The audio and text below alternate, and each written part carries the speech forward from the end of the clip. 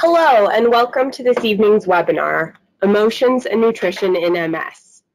This webinar series is brought to you by CAN-DO Multiple Sclerosis, the National Multiple Sclerosis Society, the Multiple Sclerosis Society of Canada, and Needy Meds. My name is Krista Barnes, Programs Associate for CAN-DO MS. I will be your moderator this evening.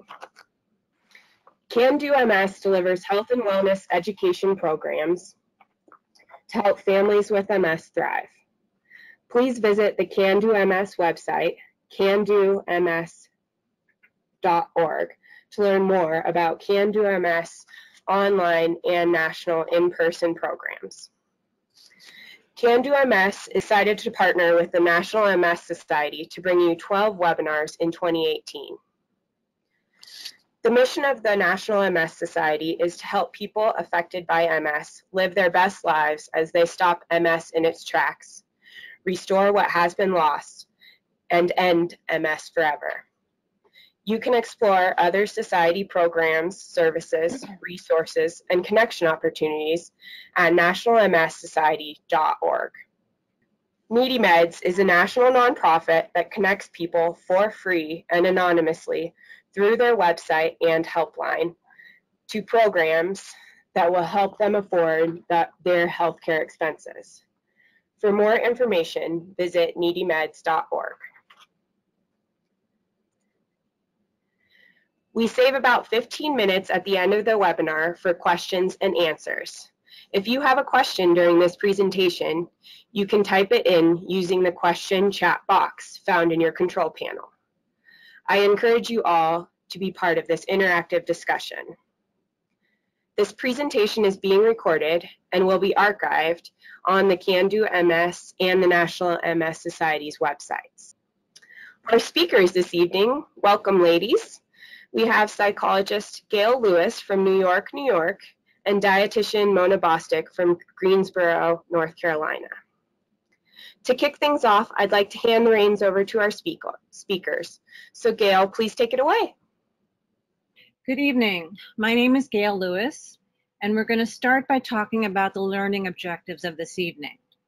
And we are hoping that by the end of tonight's webinar, participants and support partners will learn the following: how to recognize and understand hunger cues and learn ways to address them constructively, how food is used to manage many different feelings and how to avoid this, the issues of using food for emotional management, the differences between healthy and unhealthy eating patterns, to learn about mindful and intuitive eating behaviors and how to use them when you eat, and when, where, and how to ask for help. So we're going to start with a polling question. Do you think that your relationship with food is a healthy one? Please select one or more of the following, yes or no. Thank you for answering the polling question. According to your responses, 64% of you say that yes, you do think that your relationship with food is a healthy one, and 37% of you think that no, your relationship with food is not a healthy one. So why is it important that we discuss this? Why bother talking about this and having a webinar just focused on this issue? Studies show that more than 50% of people with MS will experience major depression, and that developing anxiety is more common than developing depression in the MS population, that both are underdiagnosed, underreported, and undertreated. When these intense emotions are not being addressed in healthy ways, people use other means of coping, some not so healthy, such as either overindulging or restricting food intake. It's important to learn about emotional eating and ways to constructively address the behavior. Health anxiety has a strong relationship to food and diet, and it has been observed and heard in professional settings that there exists a noticeable co-occurrence of both restrictive and overeating behaviors in people affected by MS. So all of this raises questions about how food habits, both physical and emotional, and nutrition relate to and coexist with MS?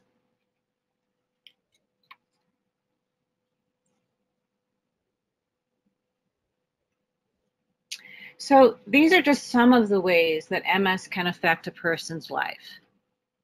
One can be in shock, in denial, feel loss and grief, anxiety, depression, experience fear, behave in emotional stress eating, feel a loss of control, just feel an overwhelming sense of stress, dealing with symptoms of the disease and or medication side effects. There, of course, could be financial concerns and changes in family roles.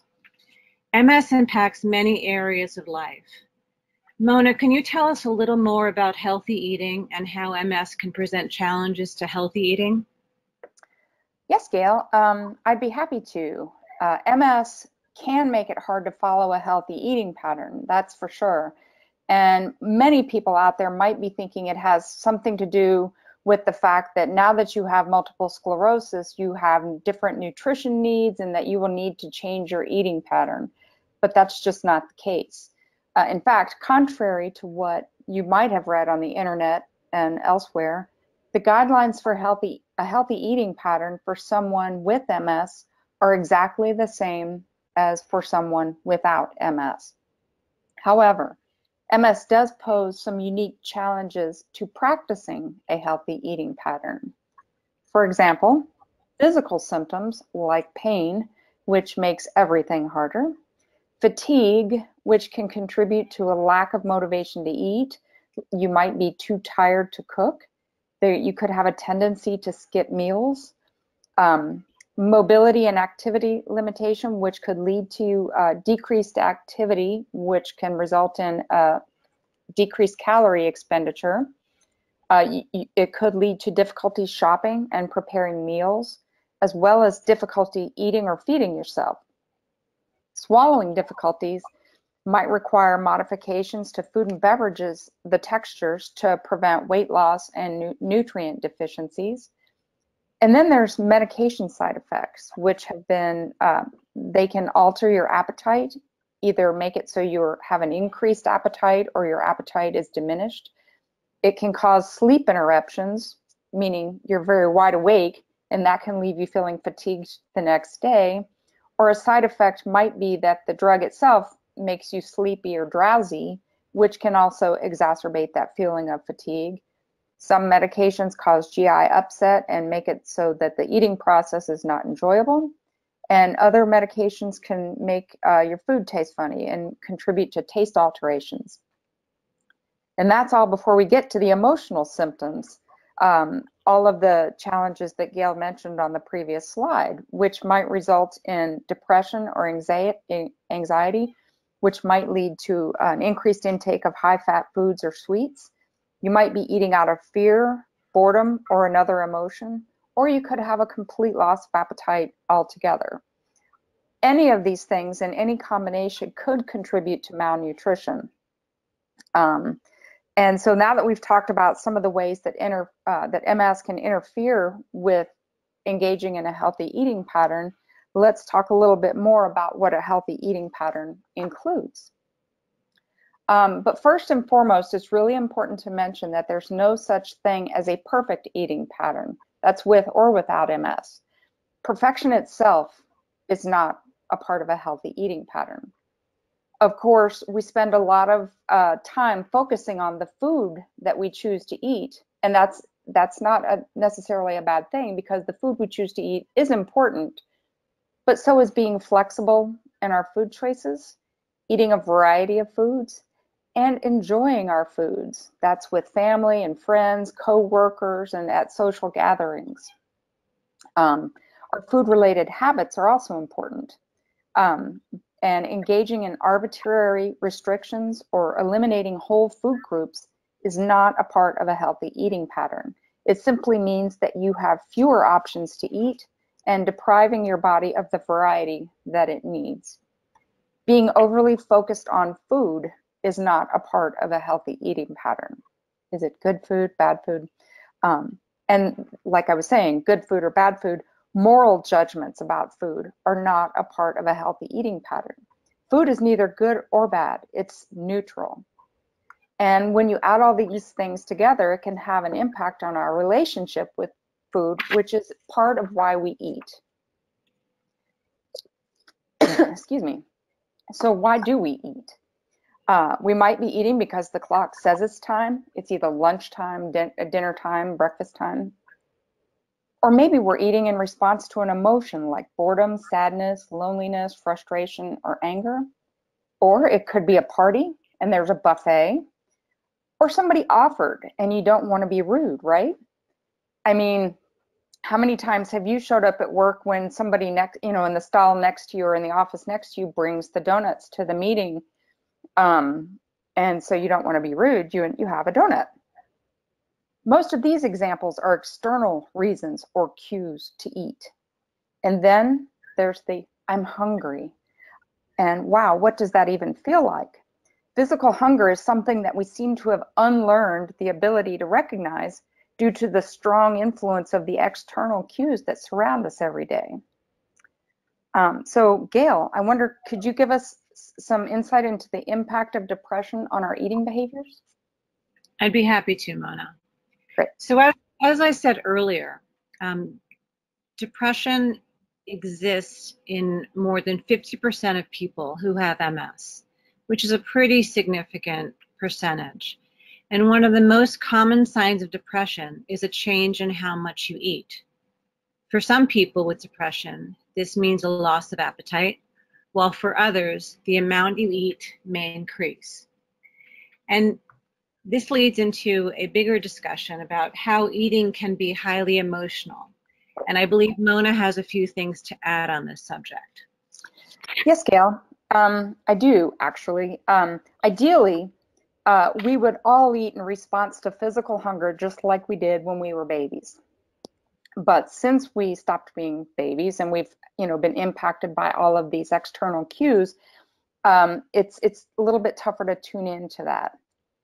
And food is such a part of the celebrations, traditions, and experiences we share with friends and family. In fact, food is intertwined with most of the emotional events in our lives. Joyous celebrations, holiday traditions, condolences, and yes, even comfort. Comfort is so associated with food that they named a food after it. The health impact of comfort food stems from the fact that most folks don't turn to something like kale when they're looking for comfort. Instead, we typically turn to something with a lot of salt, fat, or sugar. And over time, if this happens a lot, it can begin to have a negative impact on your health. On the flip side, if we arbitrarily restrict food out of fear that we may be inadvertently having a negative impact on our health, that could result in nutrient deficiencies or malnutrition. But it's important to remember that eating is one of the most emotionally charged experiences we have in our lives, and that's not necessarily a bad thing. It's the balance. So what are some of the consequences of imbalance? And how do we know if we are out of balance? Just like most things in life, balance is key. Again, balance, not perfection. Although there are no specific nutrition requirements associated with a multiple sclerosis diagnosis, research has shown that having a comorbid or coexisting chronic health condition along with MS is associated with an increase in disability and a decrease in quality of life. So if you have one of the conditions listed here on the slide, then it would be, if you have one of these conditions and are frequently choosing foods and/or activities that might over time have a negative impact on your blood pressure, your blood fats, blood sugar, etc., then these choices may begin to have a negative impact on how you're living with MS. And so how often is too often? 80-20 is the 80-20 rule, not sure if anybody's ever heard of that, but the 80-20 rule is not about restrictions or deprivation. It is about balance. It is not a diet. It is a tool to help you determine if the frequency of your choices is likely to have a negative impact on your health. Usually, if you are choosing nourishing foods and engaging in other healthy habits like exercise and honoring getting a good night's sleep, if you're doing those things 80% of the time, then it's not going to significantly impact your health if you make different choices the other 20% of the time. However, if that balance gets flipped and you're making health promoting choices closer to 20% of the time, then you will likely see a negative impact on your health. And that might be an indicator that it's time to reach out to your healthcare team for guidance. Resilience is an important part with living with MS, and resilience requires adjustment. Dieting is sometimes used as a coping tool to regain control over what MS has so significantly impacted, and that's our body. Black and white or inflexible or rigid thinking can give us a measure of security because, after all, who doesn't want to think that they have all of the answers? But it can also cut us off from the complexity and richness of life. And balanced thinking means we have a richer life. Some examples of black and white thinking can be, it's all or nothing. I, quote, blew my diet today, so I might as well just go off the wagon all week and not pay any attention to the foods that I'm eating because I've done this, this quote, bad thing today. But that is typically an external food rule, and these food rules are often enforced by the food police. I know we all know who they are, and the food police are never far away. So how do the food police interfere with your body's cues? Those overt food police like Dr. Google has spent a lot of money taunting your fears about food and MS with little or no science to back up any of his or her claims. Of course, his supplements, regimens, protocols, and food rules that he's willing to charge you for are offered up to help calm your fears, but they don't in turn improve your multiple sclerosis. It's important to recognize when you are being motivated by fear. That's because making choices based on fear is only about avoiding anxiety and will seldom lead to the healthiest decisions. More subtle than Dr. Google are the often well-meaning friends, family members, co-workers, or etc., who know that you have MS and have read the latest recommendations by Dr. Google and with the best of intentions ask, should you be eating that? And don't forget yourself, because you can also be your own food police. This can look like beating yourself up for veering from your quote eating plan, eating forbidden foods, or eating forbidden foods in forbidden amounts. This might be happening without you even realizing it, and I promise it was never your idea to begin with. Judging our eating decisions is not something that we were born doing. Food shaming and blaming never helps someone feel better about taking care of their body, and it won't help you live well with MS. Something to consider, it's not you who becomes more in control through dieting or restrictive eating habits, it's the food that now controls you. And these behaviors may begin to contribute to your cravings. So, for example, if I told you today that you could no longer eat ice cream starting tomorrow, what would you be thinking about tonight, right?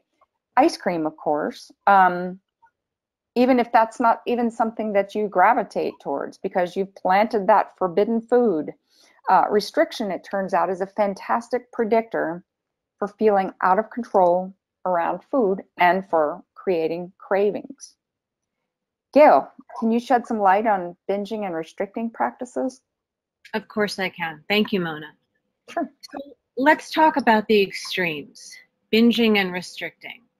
Not everybody goes to these extremes, but it's important to understand how they might happen.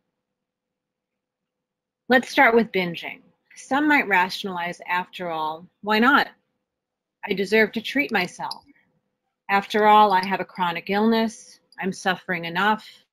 I shouldn't be deprived of other things like food that I enjoy. After all, what else can I enjoy? And what does it matter that I eat a quart of ice cream? My body is unhealthy from the MS anyway. Does any of this sound familiar to you? And then we have the other end of the spectrum, restricting. This can operate by feeling physically hungry and making an active decision not to eat. We can look at that as taking control over something your body is communicating. Since you can't be in charge of your MS, its symptoms, and the suffering that comes as a result, how you deal with your hunger is something you can control. Being in charge of the suffering is the thing. So some binge, eat, or mindlessly splurge out of feeling bored, feeling anxious, feeling depressed, angry, resentful, and also feeling resigned. And as I said a moment ago, in restricting, it's more of an active decision to eat less. And it can feel really empowering to try to restrict or control one's intake of food when otherwise you do not feel empowered in your life. So now we have another polling question for you to answer.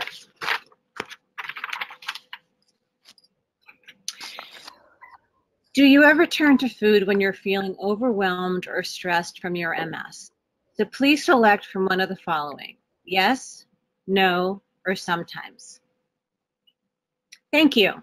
So according to your responses, 26% of you said that yes, you do turn to food when you're stressed, overwhelmed, and from your MS. 31% of you said that no, you do not turn to food when you're feeling overwhelmed or stressed from your MS. And 44% of you that says that sometimes you do turn to food when you're feeling overwhelmed or stressed from your MS. Thank you everyone for answering the polling question. Now Mona is going to talk to you about hunger cues. Mona. Yes. So one of the things that as I was saying earlier, that when we're born, this is how we respond to physical hunger, because we recognize our internal hunger cues. But the question is that, do you even recognize hunger and fullness? Given that we're coming up to the holidays, I know everybody understands what Thanksgiving full is, and that will be indicated by the 10 on the scale. But it's really important to be able to recognize these cues so that you can respond to them. But first, let's take a minute and define appetite. What is appetite? It's the desire to eat food, whether or not there is physical hunger. It may be triggered by factors such as the time of day, social occasions, emotions, or the sight or smell of food. And what is a hunger cue, and how is it different? A cue is simply a trigger that encourages you to act in a certain way. Often, people are not conscious of these cues, and then these cues can impact our behavior and choices. There are internal cues like metabolic influences, digestive function, illness or infection, medication effects. And then there are external cues, some of which I pointed out on the Why We Eat slide. The social situation, meaning you're by yourself at home, or maybe you're at a party, the time of day, it's lunchtime, the sensory properties of the food, wow, that smells really good, or maybe it really doesn't. The cultural background, environment, social climactic. So if it's very hot, if it's very cold, these things can impact your appetite. The ability to recognize and respond to these cues is in an intentional way. It's a powerful thing, and it takes some practice. The idea is to eat when you are gently hungry, and to check in as you're eating during the course of the meal and recognize when you are comfortably full or satisfied. It takes 20 minutes for your brain to get the message that your belly is full. So if you wait until you're Thanksgiving full to stop eating, then you're probably going to be uncomfortable at the end of the meal. And remember, it is normal to sometimes eat past the point of fullness. And it's also important to remember that just because your cues are quiet does not mean you don't need to eat food. If you have no appetite and you've begun to recognize that, it will be important to recognize that pattern and keep a list of things around that you don't mind eating when you don't have an appetite, and then have a reminder or something on your phone to try to eat consistently throughout the day, because you give yourself the best chance at recognizing comfortable hunger and fullness by giving your body consistent, regular, and satisfying meals throughout the day.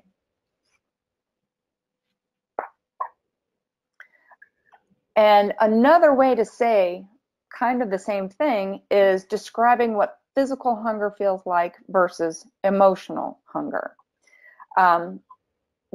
If you haven't actually thought about it, you might not recognize that there's a difference, but if you think about physical hunger, it comes on gradually. It occurs several hours after a meal.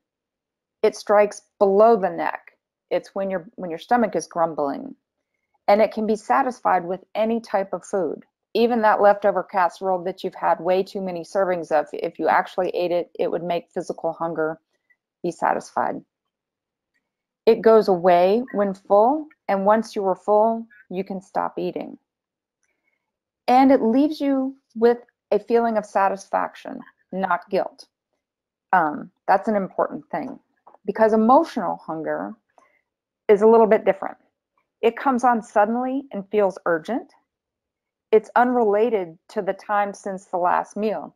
You may have just finished lunch, but now you're feeling this urgent need to eat something. It occurs above the neck and usually involves a specific craving, like pizza, ice cream, chips, donuts, something. And it persists despite fullness, and it can often lead to eating more than you normally would. And after you've eaten in this way, it may leave you feeling guilty or disappointed or upset with yourself. So there is a difference between a physical hunger and an emotional hunger, and it's important to maybe use this description and when you're looking at your own eating patterns to see if it can be of any help. But Gayle, can you tell us about mindful eating and intuitive eating and how we might be able to use those tools? Absolutely, Mona. And this comes at a really good time after the slide that you just spoke about. So what is mindful eating? Being mindful is about actively paying attention and how it can help a person be more attuned to the decisions that we make around eating. First, we need to ask these questions. Are you a distracted eater? Do you pay attention to the kinds of foods you pick to eat? Does it feel like you've actually made an active choice to eat those foods? And as I said, eating mindfully is paying attention to all of the processes involved in deciding. And the deciding factor is most important here. Deciding when, how, where, and why one eats. So let's talk about intuitive eating and how that might be a little different. So when we speak of intuitive eating, we can lean back to Mona's discussion of hunger and fullness cues. Intuitive eating requires a person to be attuned to the experiences of being hungry and full, and using those cues to determine when you start to eat and when you stop eating. It means eating when you are physically hungry and stopping when you are physically full. That would be on the slide that was previous to the mindful slide. It would be in the column on the left-hand side of the screen about physical hunger. This requires being attuned to one's appetite and feeling satiated. And as Mona said, appetite means wanting to eat and feeling a physical need to eat. And satiated means feeling fed and satisfied from the foods you've eaten. We often overlook one of the most basic gifts of existence, which is the pleasure and satisfaction that can be found in the eating experience. When you eat what you really want in an environment that is inviting and conducive, the pleasure you derive will be a powerful force in helping you feel satisfied and content. By providing this experience for yourself, you will find that it takes much less food to decide that you've had enough.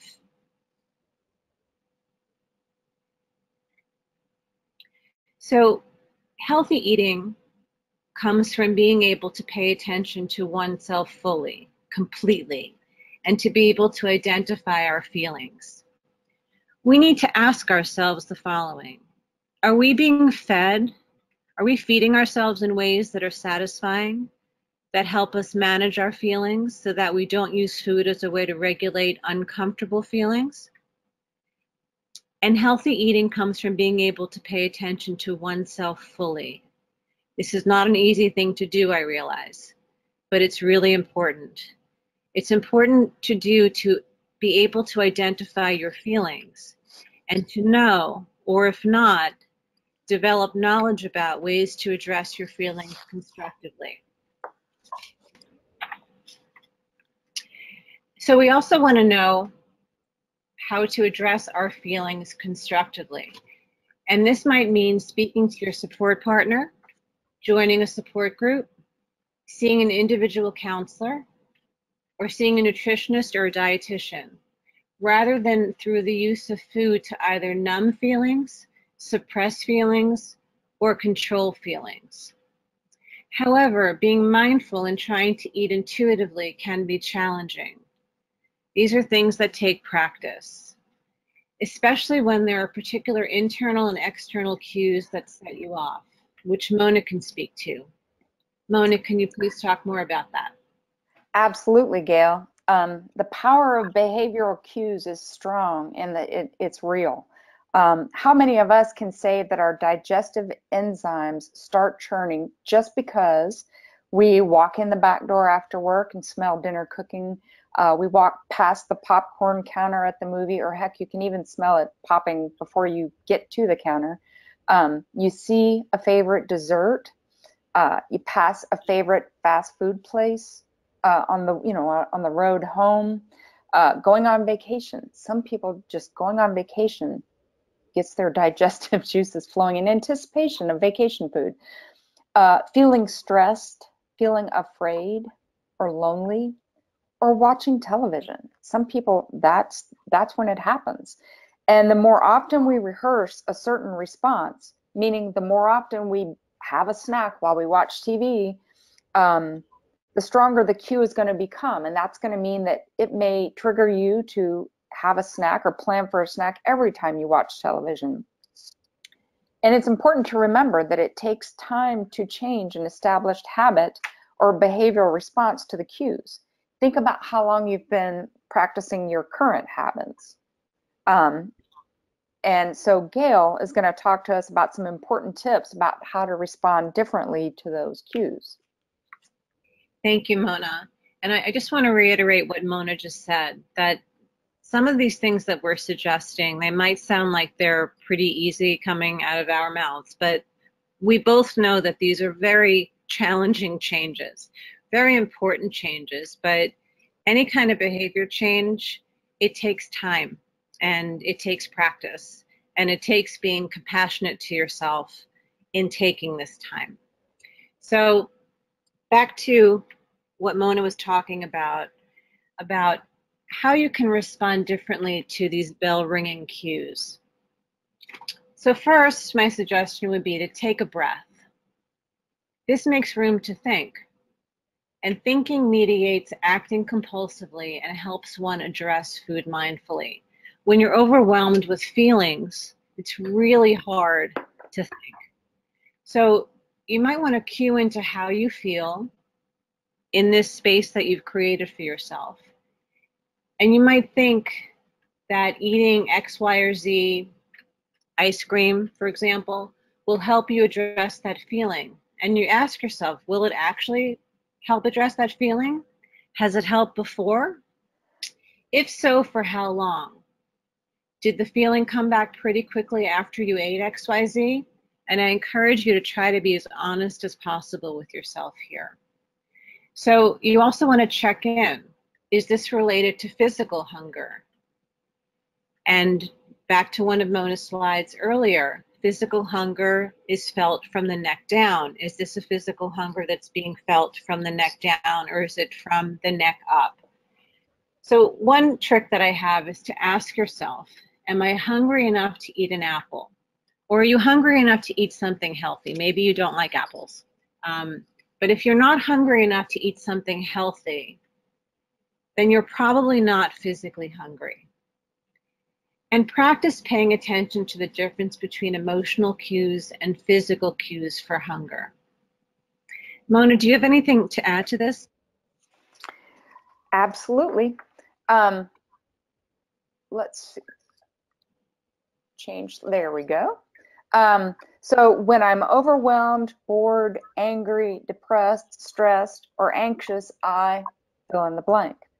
So if the answer to that you would fill that in with is eat, I think it's important, based on the things that Gayle and I have been talking about, I think it's important that when it comes to responding to emotions with food, ultimately it would be good for your physical as well as your emotional health if you could develop a toolbox that includes a variety of ways to respond to your emotions besides just eating, besides just food, or to be able to fill in the blank with something besides eat. But instead of trying to get rid of emotional eating as a coping tool, try to add some other tools to the toolbox so that you have a variety of ways to soothe yourself when you're feeling overwhelmed, bored, angry, depressed, stressed, or anxious. Allow food to be one of several tools, and whenever you do choose eating as a way of coping, try to remain mindful during the experience. Notice how the food is making you feel, and then move on. No guilt or remorse, just move on. But when you're doing this, it's, as Gayle has said, it's really important to be patient with yourself, because cues are very powerful, and managing cues can be very complicated. It takes a great deal of time and effort to counter old habits and build new ones.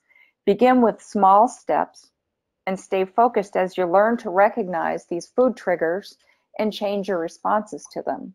Learning to manage cues appropriately is just a part of your journey towards a healthier body. And so far we've talked about mindful eating, intuitive eating, and the 80-20 rule as tools to add to the toolbox. But anticipating our needs and planning around them is another way to address our needs. So what do you do when hunger strikes and the pantry is bare? That's generally when we're vulnerable. When we don't have another option, that's when you're going to order a pizza or hit the drive-thru because the pantry is bare. For that reason, it's best to try to aim to be organized and adaptable. And I know those things might be counterintuitive, but it is possible. Stay open-minded and you'll eat with less stress. As much as possible, it's helpful to keep your cupboards and fridge from becoming bare. One idea is to create a list of foods and or meals that are easy to prepare, that are appealing and nourishing to your body. And as you generate these ideas, it's important to be flexible and adjust as needed. And one example of that might be to consider a list of foods and keeping some of these things on hand to eat when your hunger cues are not present or when you have little or no desire to eat. Essentially, I'm asking you to plan for eating. Because a little planning up front can save time and money and also make it easier to respond to your hunger cues. A few questions to consider: is the kitchen stocked? Where will I be the next time that I'm hungry?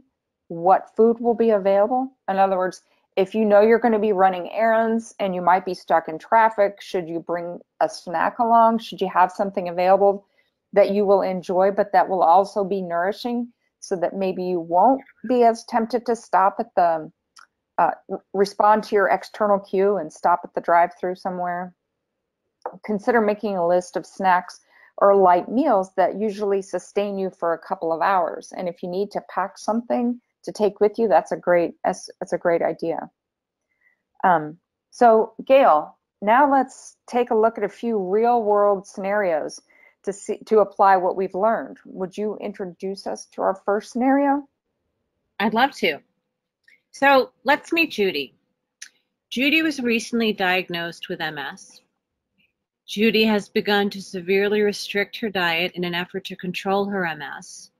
and she has heard about various foods making MS symptoms worse, and her anxiety about eating has resulted in a significant weight loss over the past 6 months. So we wondered, what could Judy do to help her situation? So Mona and I have come up with some suggestions for Judy that might be helpful. So due to the probable feelings of anxiety, depression, and loss of control, in consequence to her recent MS diagnosis, I, as a psychologist, suggested that Judy do the following. Get a medication consult for an antidepressant that also addresses anxiety and/or a prescription for additional anti-anxiety medication. Seek out help both from a support group of newly diagnosed people with MS and from an individual psychotherapist for verbal psychotherapy, and to learn constructive coping skills for dealing with her MS. And speak to a dietitian skilled in addressing Judy's restricted food intake and her concerns about the benefits and risks to her MS of eating and limiting certain foods in her diet. Mona, as a dietitian, what are some additional suggestions and thoughts you have for Judy? Yes, so when I'm hearing that Judy, a couple of things pop out to me immediately, and that's that she has begun to restrict her food significantly. So I would want to share with her that food choice can impact MS-related symptoms, but not the disease course. So I would want to have her speak with someone about her health beliefs to see if so we can strengthen her health literacy, strengthen her understanding about what she might be reading or what she might be hearing. But it also mentions that she's had a significant weight loss. And I would say that it's really important, if that weight loss was not intended. Sometimes people think that if she happens to be, let's say Judy was morbidly obese, even if she had just lost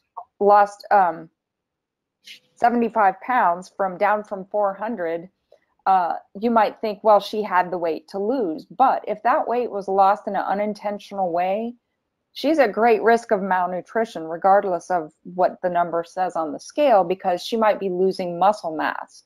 And if she loses muscle mass, then that's not good for anybody, but especially someone with MS. So I think it's very important that she speak with a dietitian to help her sort out, to make sure her nutrition needs are her intake is meeting her needs, and everything that I think Gayle mentioned would support that completely. So let's take a look at another scenario. We're going to meet Carl. Carl is diagnosed with progressive MS. He has gained 20 pounds since retiring on disability from his job as a policeman. His wife, Martha, says that he has become increasingly irritable and withdrawn from the family. Carl spends his time watching sports and police show reruns on television while snacking on chips and beer.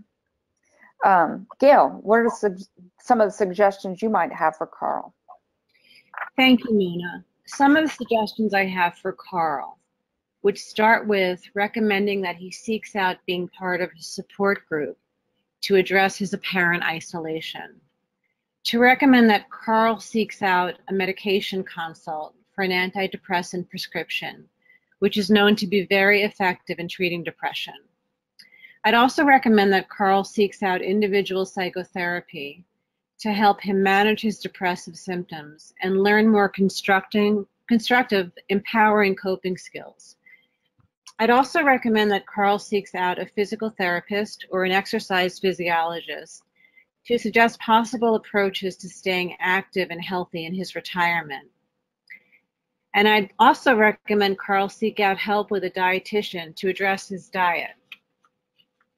And Mona, what kind of tips would you have from a dietitian's perspective? Well, for Carl, I noticed he's gained weight and he is he's more sedentary. He's sitting and watching television and snacking on 20% snacks rather than the 80% snacks.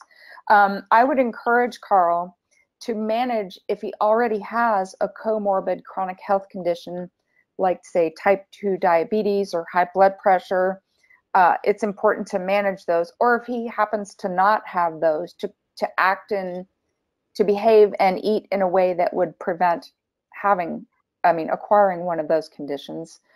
And given he and his wife, I think it's important that Carl be engaged in his own health. He needs to have a motivation. Why does he want to be healthy? And what choices does he need to make to do that? Because if he is getting all of these external expectations from a doctor or his wife, then it's going to just make him feel more resentful. So it's important that Carl kind of get in touch with why it's important for him to be healthy.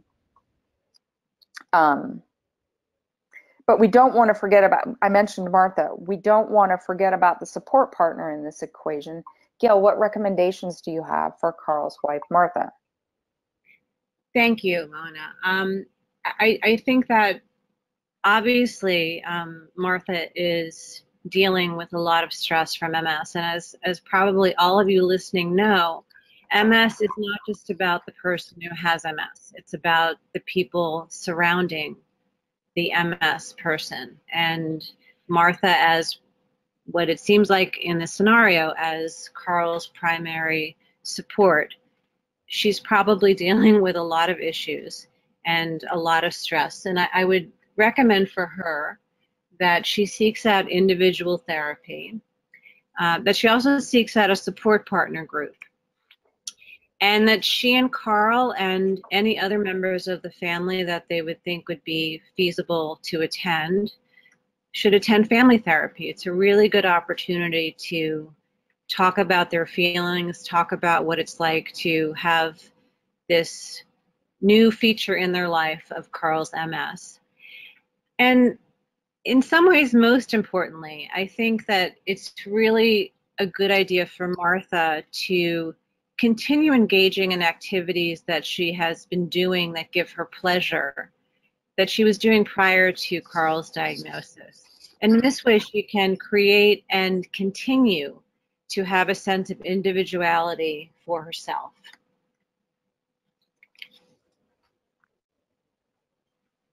So let's take a look at some of the key takeaways from today's webinar. Mona. Yes, absolutely. So we've talked about quite a few things tonight. We've reviewed the various challenges to healthy eating posed by multiple sclerosis. We've talked about mindful and intuitive eating approaches. We've talked about recognizing and responding to hunger and fullness cues. And we have encouraged you to be patient with yourself because making changes takes time. We've encouraged you to make a plan for eating. And we've talked about how to know when, how, and where to ask for help, which brings me to Gayle is going to tell you about some of the resources that we recommend for you going forward. So if you'd like to learn more about some of the topics that Mona and I have covered tonight, here are some of the resources that you can use to gain more information and to follow up with some of the things that you learned. First of all is to share your concerns and some of the issues that came up tonight with your healthcare team. Also request a referral to a registered dietitian. There's a website here that you can go to. Request a referral to a mental health expert. And we also have another website that you can go to through the National MS Society. And here we have 3 recommended readings. 2 are on intuitive eating, and 1 is on eating, which is more focused on the mindfulness that I talked about earlier. Okay, well, thank you so much to Gayle and Mona. We really appreciate both of you this evening and all the information that you both provided. So we have a little bit of time for questions and answers now. And we had a number of you type some questions in this evening. So we will go through as many of those as we can. So the first one I'm going to direct towards you, Mona. So healthy eating, how do you stick with it? What tips do you have? How can you continue to eat healthy consistently?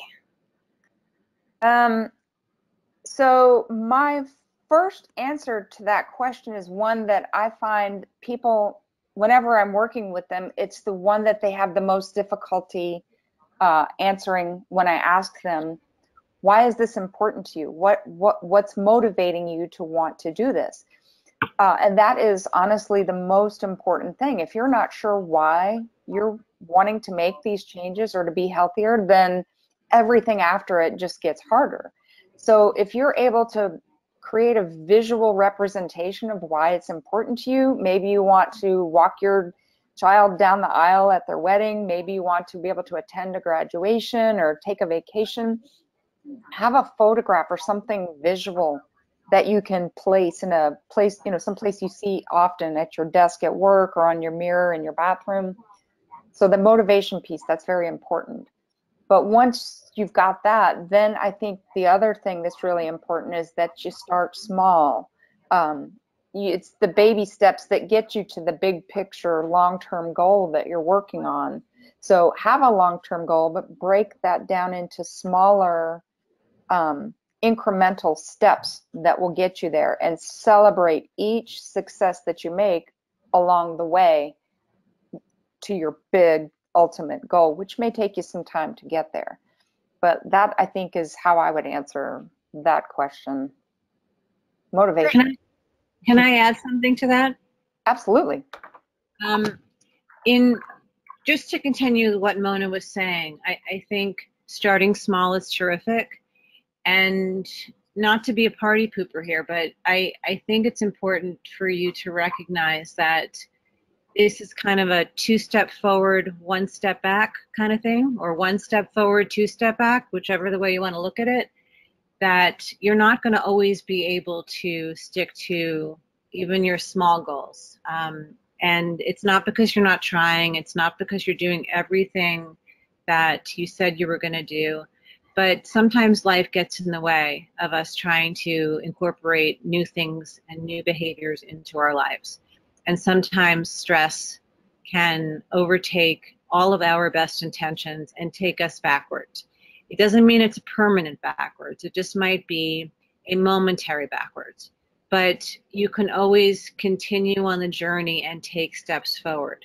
And in my experience, and this is just reiterating another thing that Mona said, is that if you take small steps, and in fact, if you stretch out the time that you try to get to your goal, the longer lasting the results are going to be. Yes, and I would like to add something else to that if I could. As Gayle said, that it's 2 steps forward and 1 step back or something. I like to think of that 1 step back as the 20% of the time you're choosing something different. So maybe your goal is to exercise every day, but tomorrow it's gloomy and it's just not going to happen. If you don't do that, if you don't participate in your exercise plan tomorrow, it doesn't mean that the week is shot. It just means tomorrow is one of the, something in that 20% where you made a different choice. That's fine. That's not going to derail you for your long-term goal. So yes, absolutely. Thank you very much, ladies. So the next question I have, we had a number of people ask questions very similar to this one. So Mona, do gluten-free, paleo, vegetarian, or keto diets help with MS? The shortest answer I can give to that question is no. No, period, and that's that, no. However, I'm just going to add to that a little bit in the context of what we've been talking about tonight, is that none of these are all external food rules that somebody on the internet or somebody somewhere has decided. It has a lot of rules, and there's things that you're supposed to eat and things you're supposed to avoid and times you're supposed to do it. And some of these things listed here may help you with health. I mean, like, for example, a vegetarian diet, there's nothing unhealthy about that. But if these things cannot be your forever diet, then it doesn't matter, because anything that you do, it has to be the new normal. You can't say keto you can't practice a ketogenic diet for 30 days and then go back to whatever you were doing before and think that that's going to have any lasting impact. So unless something can be your forever diet, it's not something that's worth pursuing at all.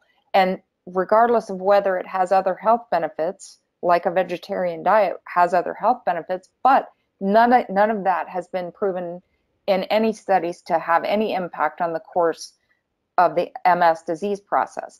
In addition to that, these food rules can interfere with your internal food cues, and they can interfere with your social function, your gathering, because you think, well, I can't attend that party because I'm trying to eat keto or I'm trying to eat paleo or whatever, and you worry that there won't be something there for you, so you end up like abstaining from the party. And I think going to the party would actually end up being better for you living with MS than following one of these arbitrary diets. That's what and then one final thing, for example, keto. I've noticed a lot of people who do the ketogenic diet, they have cheat days and I'm doing that in air quotes. And I would suggest strongly that if you have to cheat on your diet, I think it's time to consider breaking up with your diet, because again, if it can't be a new normal, there's just no real value in it at all. But yes, the answer to the question is no. Awesome, thank you very much. So this next question is, how can everyone in my family enjoy food necessary for my health? How can I approach this conversation? So I guess I'll answer that question first. This is Mona. I would say that I'm so glad somebody asked that question, because it kind of highlights my answer to the previous question. If the person who's asking this question, how can everyone in my family enjoy food necessary for my health? Well, I've stated several times in this presentation that a diet that's healthy for you, the person with MS, is the same diet, the same eating pattern that's going to be healthy for your spouse and your children and your grandparents and your nieces and your nephews. So there's no reason to be eating different food at different times and in different ways than anybody else who might be sharing a meal with you. So I would think that would be the important thing for somebody, a conversation for somebody to have. And how can I approach this conversation? I think maybe Gayle could answer that part, but I do think it's an important conversation to have. If the children, for example, if it's the age-old question of the kids don't like vegetables and so on, I think that would give you an opportunity to model healthy eating behaviors around your children. But generally speaking, everyone can enjoy the same foods and all be promoting their health. In response to the how can I approach this conversation? Well, I think that probably the best way to start is to have everybody sit down and talk together. Get a sense of your family's understanding about your MS and the changes that you are trying to make in your food intake and why you're trying to do that, and the challenges that you have in trying to do that. I think it's important to be as honest as possible, to talk about the reasons behind it, the challenges that you have, and the hope that you are feeling and that is motivating this wish to change, and perhaps also to encourage and give hope to your family that there could be something empowering that you're doing and that you could all do together. And then talk about some of the foods that you are considering incorporating into your meal plan, and talk about with your family members if what you have picked, if what seems to be on your menu for the day, for the week, if they're in agreement, if these are foods that they like to eat. And let's just say you come up with a food that that some of your family members don't like to eat. I think compromise is a really important element here. But you can't arrive at a compromise without talking about it. So if your child says, well, I don't like spinach, I don't want to eat spinach, let's just be hopeful that your child likes another green vegetable. So you talk to your child about, well, okay, if not spinach, is there another green vegetable that we can have instead? And you can still have the spinach if you'd like. And you can get help in the kitchen and everybody can participate together cooking. But it's a way to all work together, and you're not always going to agree on everything, and that's okay. I think it's important for, as I said earlier in this scenario with Carl and his wife Martha, that while everybody is going to try to work together and try to make adjustments due to the presence of this new being, this new MS in the family, I think everybody also should get to be able to do their own thing. So maybe there's going to be 1 or 2 nights where your husband or your wife feels like they want to cook their own food, but they're also going to help you make the food that you like. I think that the flexibility that we've discussed earlier and that Mona really pointed to is a very important aspect of this, but it all starts with communicating. Great, thank you both for addressing that question. Gayle, I have another one for you. So how do I feed myself if not with food? Okay, a real psychological question here. All right. So when this actually, might be something that many of you are thinking as a result of our webinar today. Well, because you've been using food as a way to deal with your feelings, to feed your feelings. So what do I do now? What do I do instead? And a simple but complicated answer is that what do you do to self-soothe? What kinds of behaviors have you engaged with before that have helped you feel calm, that have helped you feel grounded? And of course, taking into consideration the limitations that you might have because of your MS might change some of those self-soothing techniques. For example, if taking a walk is something that had been calming for you before and your mobility is more challenged at this point, is there another thing that you can do as a substitution? If you have a walker, are you able to take a walk outside? Can you take a walk with somebody? Things that are relaxing, things that might even be distracting. Have a conversation with somebody. Talk to your support partner. Let them know what you're feeling.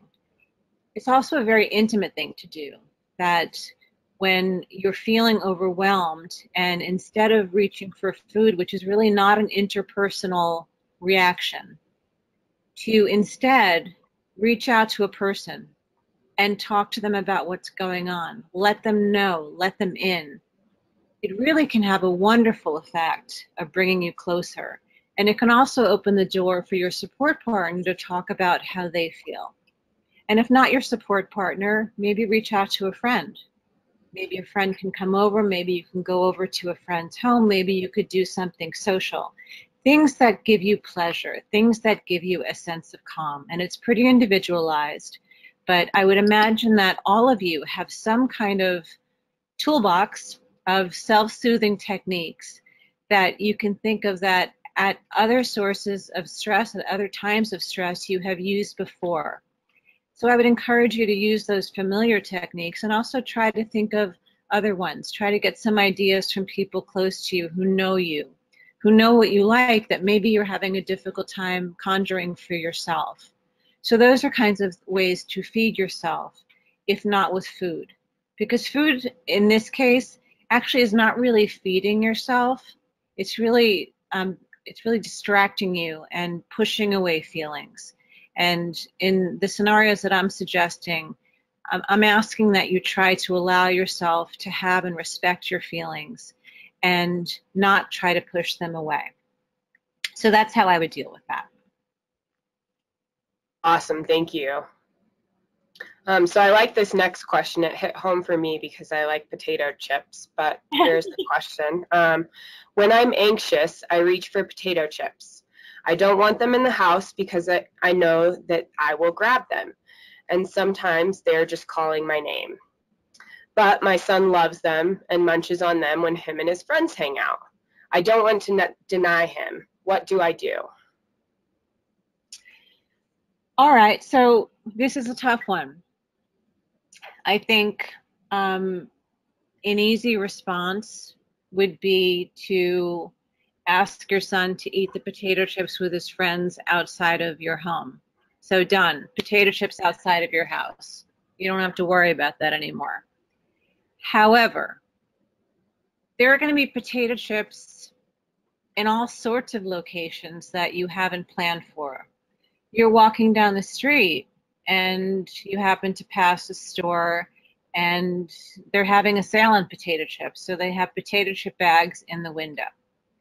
You're in the supermarket and you happen to be going down the beverage and snack aisle and you see potato chips. I'm not really that sure there's a preponderance of potato chips that are in your daily life, but just go with me on this. So my point is that you can't stop yourself from seeing and being triggered by your observation of an interaction with potato chips or whatever the food is that triggers you. And let's just, instead of potato chips, let's call them triggers. So there's really no way to avoid your triggers, even in your home, as best as you possibly can. Because as you said, you don't want to deny your son the enjoyment that he has with his friends and eating his potato chips. And the truth of the matter is I don't think that it's your son's responsibility to keep you from reacting to your triggers, nor is it anybody else's responsibility in your home to keep you from reacting to your triggers. It's your responsibility. And it's your responsibility to try to find ways to manage that differently, to manage that in ways that might feel quite uncomfortable at first, but that you can try to ground yourself in. What I said earlier, taking a breath. I always recommend taking a breath is the best thing to do. It really creates space to think about it. To think about, do I really want those potato chips?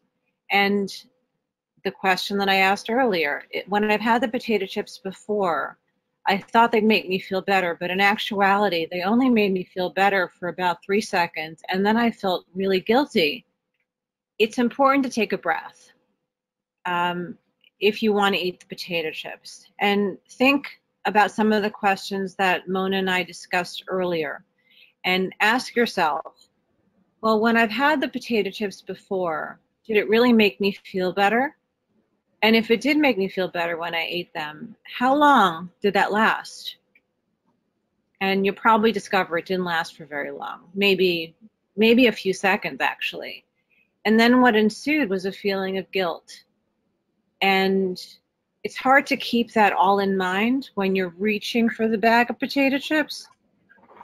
But my point is that it's a really good idea, and individual therapy and a support group can really help you find coping skills to deal with those moments so that you can be more in charge of dealing with those triggers. Great, thank you. So I think we have time for one last question. Mona, I think I'll direct this one towards you. So how do you eat properly if you have no appetite? Well, so as I say, just because you don't have an appetite doesn't mean you don't have to eat. It just means it's a little bit more difficult. But first thing that I would ask is you should let your doctor and or your healthcare team know that you don't have an appetite and how long that's been going on. It might be that there's a medication that needs to be adjusted. It could be that if medication is not the reason, perhaps anxiety or depression, or there's some other reason that's contributing to your lack of appetite. So let your healthcare providers know about that and have them to help sort out what's causing it. But in the event that it's something that you have to learn to adapt to, there are some things that you can eat that are more enjoyable when you don't have an appetite. I can't imagine, and I suppose everyone would be different, but if I really wasn't hungry for food, I don't think I'd want some tacos or something very spicy. Or have a list of foods and keep them on hand that you would be able to tolerate and enjoy on a consistent basis. Maybe it's a bowl of cereal, maybe it's some soup, maybe it's, you know, there's things like that that you can have on hand, a smoothie that you can add extra colorful vegetables and fruits to. Maybe that will be soothing going down, even in the absence of an appetite.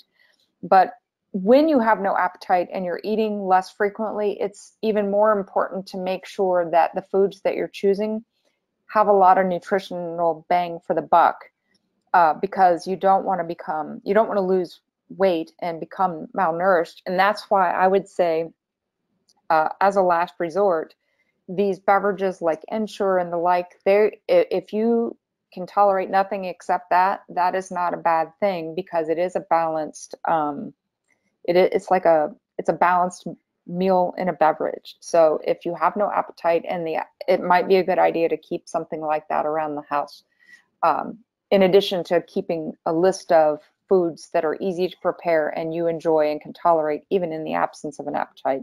But definitely let your healthcare team know what's going on. Could I add something to that? Absolutely. Of course. I think that what also might be important is to think about, do you have no appetite because you're depressed? Because depression can have a very strong effect on one's capacity to tune into being hungry and to being interested in food. And I know appetite isn't necessarily about being hungry, but being interested in eating.